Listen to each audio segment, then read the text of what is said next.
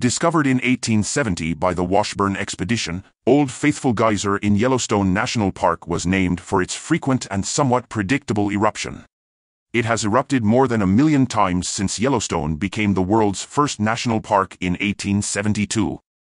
Old Faithful can vary in height from 100 to 180 feet, averaging around 140 feet. Eruptions normally last between 1.5 to 5 minutes. The famous geyser currently erupts around 20 times a day and can be predicted with a 90% accuracy.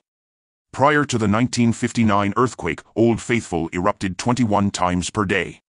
During an eruption, the water temperature at the vent has been measured at 204 degrees Fahrenheit or 95.6 degrees Celsius. Scientists estimate that the quantity of water expelled ranges from 3,700 gallons to 8,400 gallons depending upon the duration of eruption.